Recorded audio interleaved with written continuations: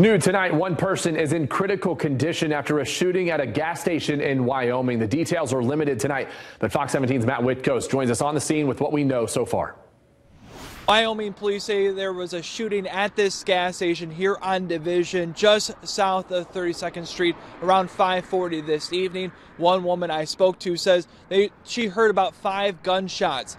Now, police are not confirming that at this time. What officers did say is someone suffered multiple gunshot wounds and was rushed to the hospital. We don't know if the victim was a customer or an employee. On scene, you can see the signs of an active investigation, a marker next to what appears to be a shell casing. Someone nearby did capture the chaos on their security camera.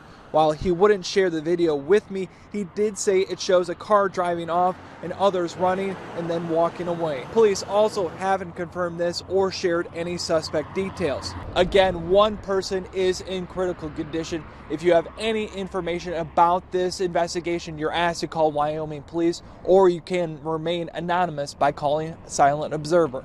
Reporting in Wyoming, I'm Matt Whitcoast, Fox 17 News.